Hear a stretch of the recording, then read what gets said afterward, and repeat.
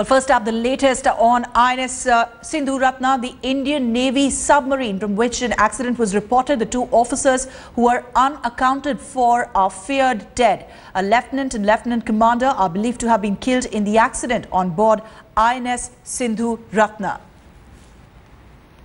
Well, sources earlier revealed that the two officers on board were missing. These two officers who were unaccounted for include a lieutenant commander, who was a deputy electrical officer on board, and an officer of the rank of lieutenant who was the watch-keeping officer. Headlines today has learnt that the fire occurred in the third compartment of the submarine off Mumbai's coast. Sources have also told us that the accident has eerie similarity to the November 2008 accident on INS Chakra, an Indian nuclear submarine that was undergoing trials in Russia. There was a gas leak in the battery compartment and some personnel detected smoke and raised an alarm. Sources also confirmed that a few Navy personnel were suffocated during the incident. They have now been airlifted to safety and have been taken to a Navy hospital in Mumbai for emergency medical treatment.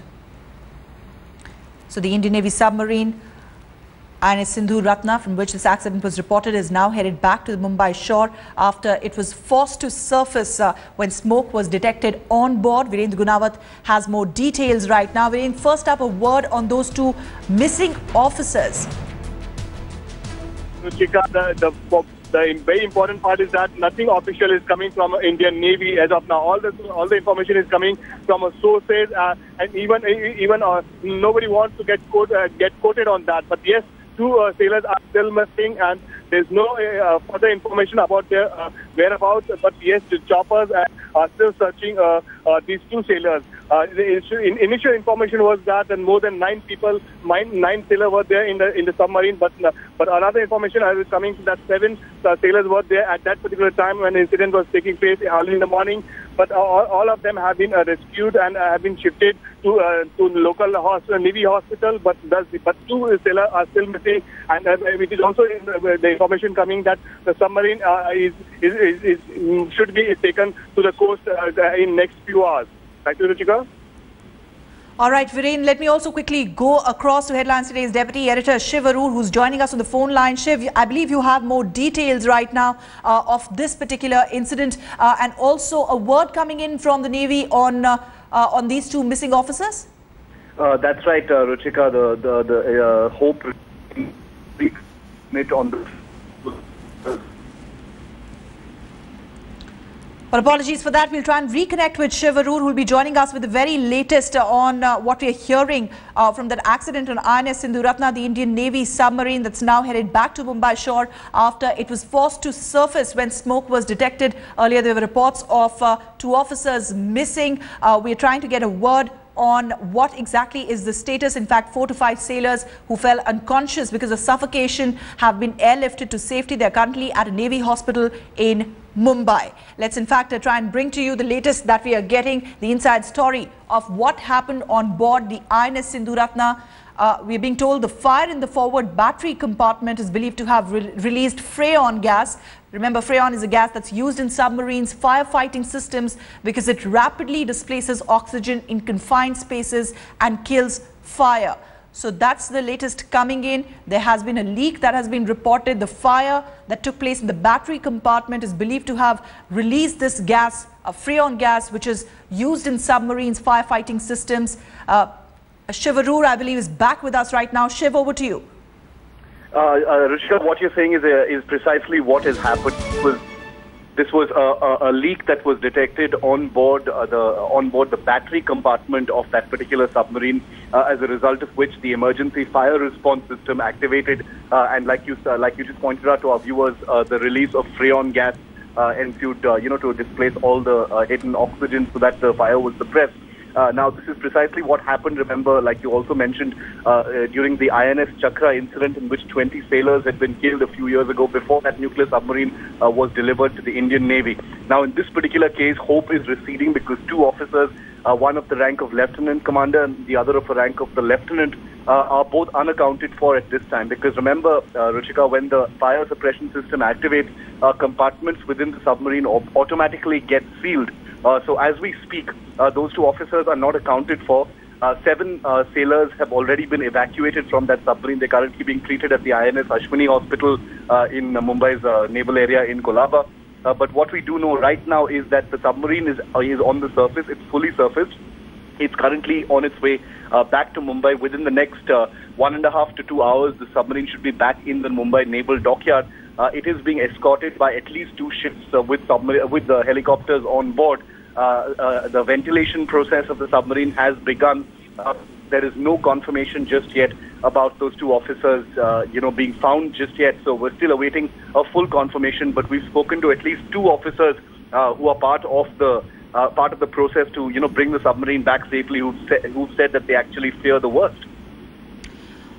Well, Shiv, there has been increasing concern over the spate of these accidents that have been reported, and that too particularly in the Western Command. The naval headquarters must be really concerned at this point. What is it that we are picking up from the top bosses? Oh, this is an absolute nightmare scenario for the Navy, Ruchika. As you rightly pointed out, this is only the latest in what has been a spate of accident, at least the 10th or the 11th, sort of mishap in the last 6 to 7 months since the INS Sindhuratna, calamity in August last year. Now, in this particular incident, this was a submarine that had just returned from Russia after a very expensive refit where several systems had been upgraded. The submarine had been modernized in a certain way. And what was happening off the coast of Mumbai, 60 miles off the coast of Mumbai, under the supervision of the Commodore submarines of the Western Fleet, was what you call an acceptance trial, which basically means the submarine was being worked up, to see its capabilities post the refit and modernization in Russia. So this accident happening after that refit is extremely concerning, extremely distressing for the Navy, because remember, the INS Sindhuratna accident happened just a few months after it had returned from Russia after a almost identical refit. So there's going to be a great deal of concern about what caused this this battery gas leak. Was it human error? Was it a mechanical failure? Are there intrinsic problems with the design of that particular compartment of the submarine? Because I can tell you that the Kilo class submarines of the Indian Navy have been, they've performed very well in the past. The Kilo class is a proven design. The Navy hasn't had grave problems with the Kilo class in the past. The INS Sindhuratna itself, Ruchika, I just wanted to point out to our viewers, has been involved in at least one mishap in the past as well, when it was involved in a collision with, a sister submarine, the INS Sindhu Kesari, just about 10 nautical miles off the coast of Mumbai, while both the submarines were actually approaching the Indian naval dockyard in Mumbai.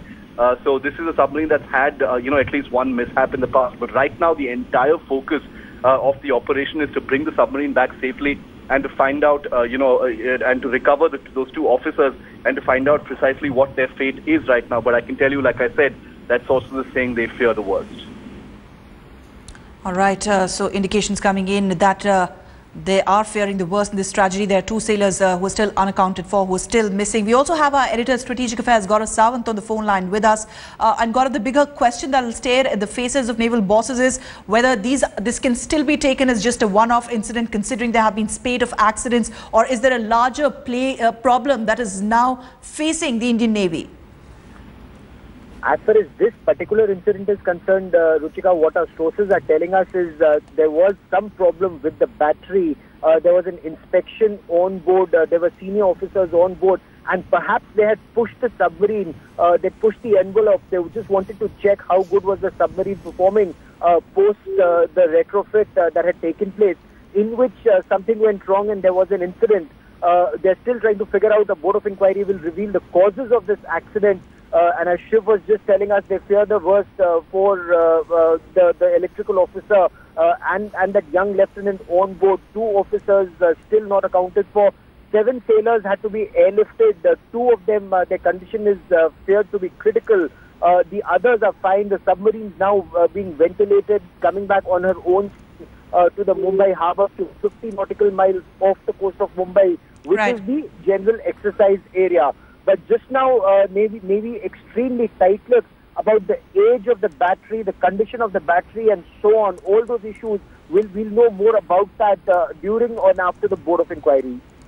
A Board of Inquiry now been set up to look into what really caused this accident. Thank you very much, Gaurav, for joining us. We'll, of course, continue to update our viewers on the latest developments as they come in.